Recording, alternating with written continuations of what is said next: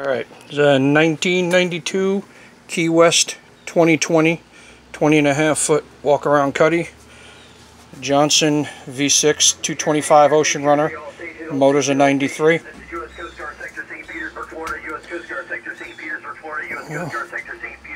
As you can hear, the radio's working.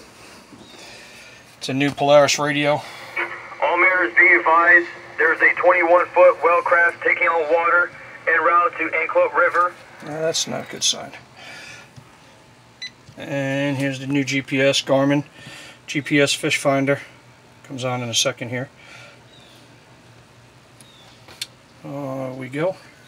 And you go to split frequencies. Oops, let's go back. I still got to learn how to use it myself. You can do traditional waypoint. There's your GPS and your fish finder. Or you can just do a split, just one or the other, but all that works.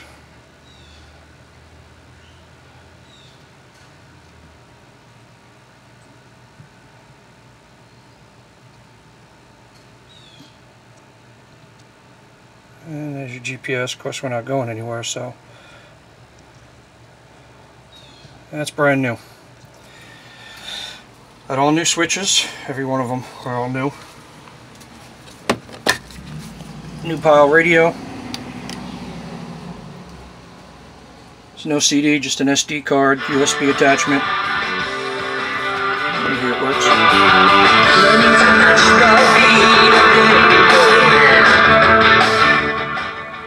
There's new speakers as well. Sorry for the long-winded video, but I want to show you guys everything. These little hatch thingies pulled off here, but I can't get those up right now. These are bait wells, live wells, and they do work.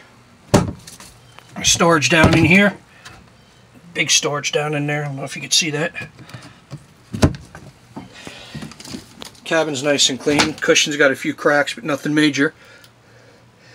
No leaks. Life jackets.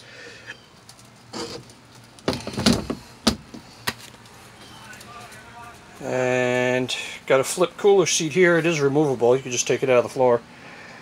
But this thing flips.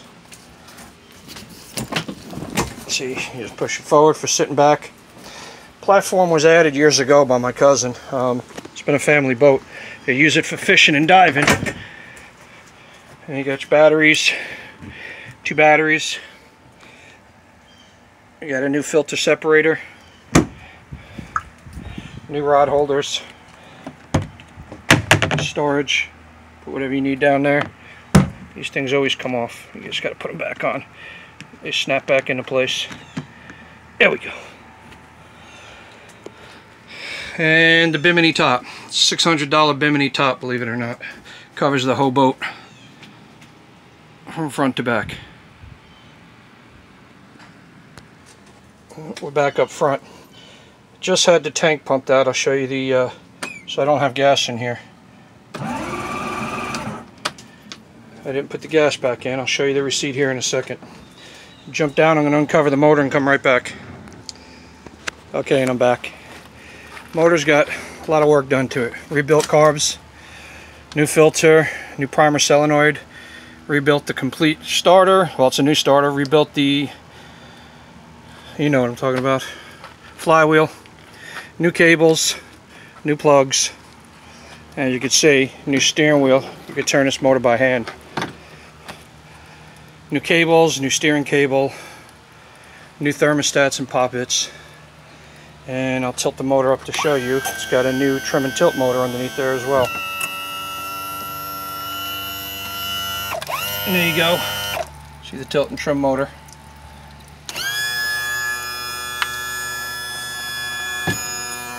New scuppers on both sides. There's your scupper. And here's the boat itself. Trailer's a tandem axle aluminum. It'll easily hold a 24-foot boat. And you can see the top. Top's nice and big.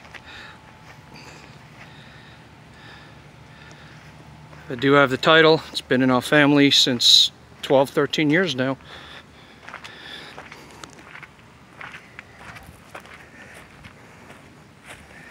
So, trailer's a magic tilt.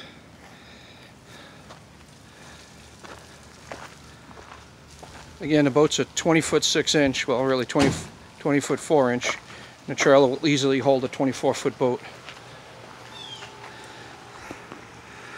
And if I get some fuel in the tank, I will show you that it runs. And we're back. As promised, here is the receipt for the tank being pumped and flushed out. Pumped and polished. Had it done through Universal Fuel Services, and just had it done on the 30th, as you can see, and that was $240 alone. I have the other receipt for the motor from Rick's Marine. It's got a new water impeller, new plate, new covers, new housing, new thermostats, been timed and tuned, carburetors rebuilt. There is stator's 1 year old, timer base is about another year old. The motor's only got about 200 hours since rebuild on it. So there she is. And I hope this video helps you out. Any questions you have, email me. And I will sell separately if I have to. Don't want to, but I'll sell the boat and trailer separately. And right now we're asking about $39 on it. That's with the top. I'd go down to $35 without the top, and you get your own top. Again, the trailer will hold up to 23 to 24 foot trailer. You can see how much it is off the bunks. So a little overkill, but trailer's got all new bunk brackets, new springs, new hangers, new levels and shackles. You can see all the new bunk brackets on it. That's the old scuppert in the picture. So hit me up if you're interested.